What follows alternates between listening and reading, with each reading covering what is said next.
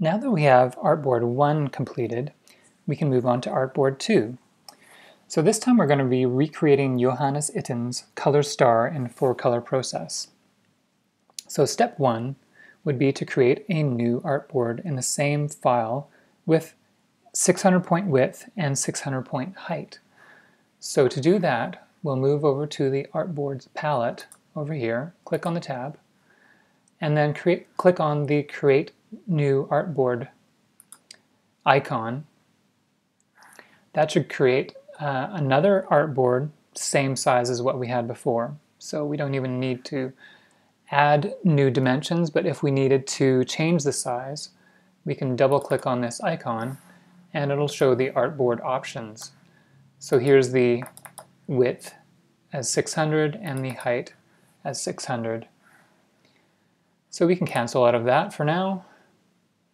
And to start off with, let's create a new layer called Circles. So click on Layers on the Layers tab, and then Create New Layer. So click on the Create New Layer. This time we're going to hold down the Option key, and that automatically brings up the Layer Options dialog box. So we can name the layer right away. So name it Circles,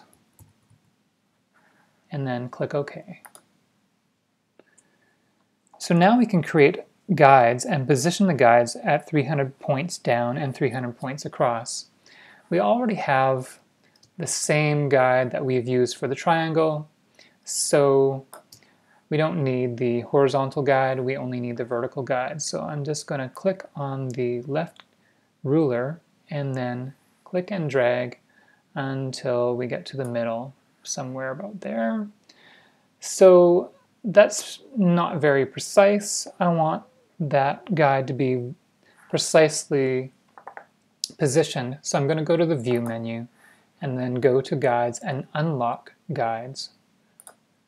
So that's Command Option semicolon. That way I can click on the guide and then position it exactly where I want it to be. So I'm going to change, using the reference point in the center, change the, well, probably could use any reference point at this point because it's just a line. The X coordinate should be 300, exactly. So there we go, we've got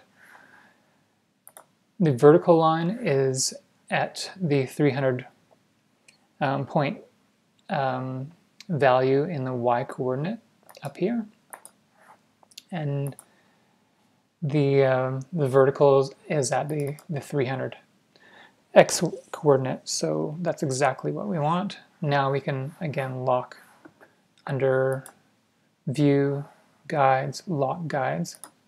We can lock the guides, and now we can't select them anymore. Great. So next thing is select the ellipse tool and position the crosshairs cursor at the intersection of the two guides. So we'll grab the ellipse tool, and there's two ways you can select the ellipse tool. If we go over to the toolbar, click and hold to bring up the menu, and then select ellipse tool, or we could just option click until we get to the tool that we want. So now we know we can we're on the ellipse tool, and we can option click right at the intersection of those two guides, right in the middle of the artboard. So option click, and that will mean that we are sizing our ellipse from the center. So it needs to be 350 points in diameter. So I'm going to click on this little icon here, constrain width and height proportions, and that way I only need to type in once for the width, and it'll automatically fill in the same proportions for the height. Then I can click on the OK button. Great, so now we have our circle, but we need that circle to have a stroke of 100% black and a fill of none. So fill is none. If it wasn't, I would click on none here. Now I click on stroke in the color palette and then change that to black using the black preset. Perfect. So now I can copy that circle. So under the edit menu, go to copy, and you can see that is Command C. For some of the most used commands, there's always going to be a key command, so get used to using those. Now we can also paste in place. So to do that, go to the edit menu and then choose paste in place. So that is Shift Command V. Once we have that done, we can take a look at the layers palette and we can see that, well, we've got 2 ellipses and a guide. I actually didn't want my guide to be in the circles layer, so I can actually just click and then drag that down to guides at the moment. And now all my guides are in the proper layer. So I'll just close that layer, and I can see that I've got 2 ellipses now. One is on top of the other. So if I option click on one, it shows that it's in exactly the same place. Option click on the other, and I'm selecting this top object.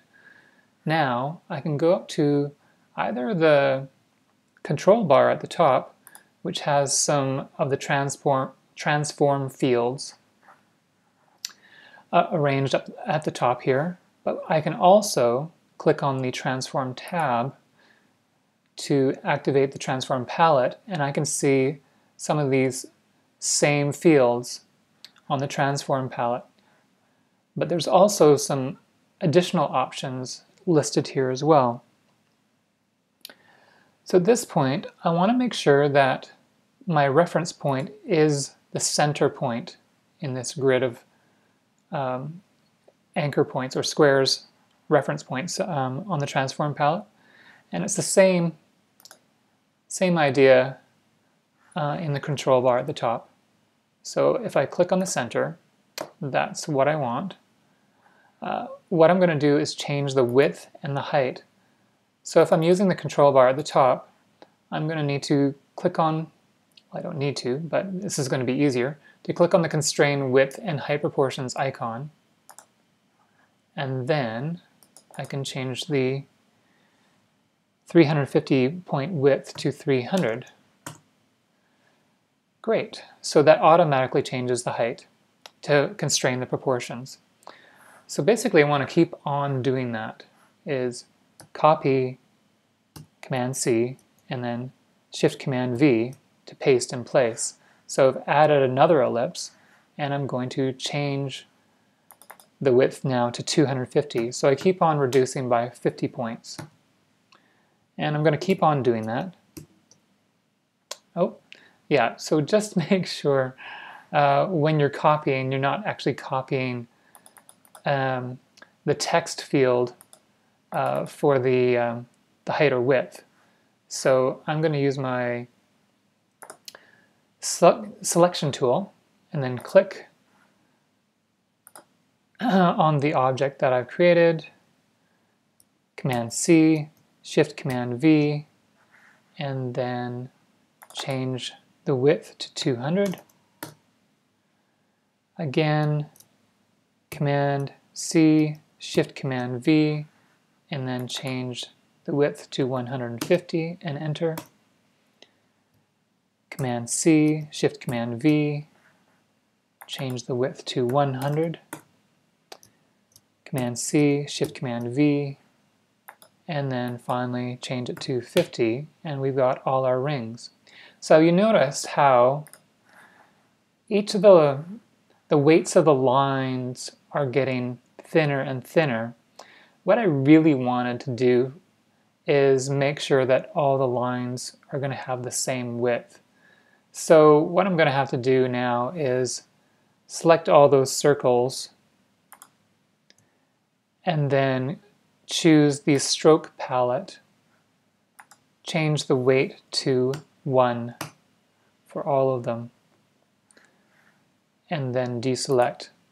So if I didn't want the strokes to change weight every time I resized, then I would go to the transform palette and make sure under the options, scale, strokes, and effects is turned off. So if I click here, that's going to turn off the check mark for scale, strokes, and effects. So this time, if I was going to, for example, scale this center line, copy, paste in place, and then change this to 400, now it didn't increase the size of the line weight. It only increased the size of the shape itself. So I'm going to undo that, Command Z, because I only want those sets of rings. I was just demonstrating the resizing.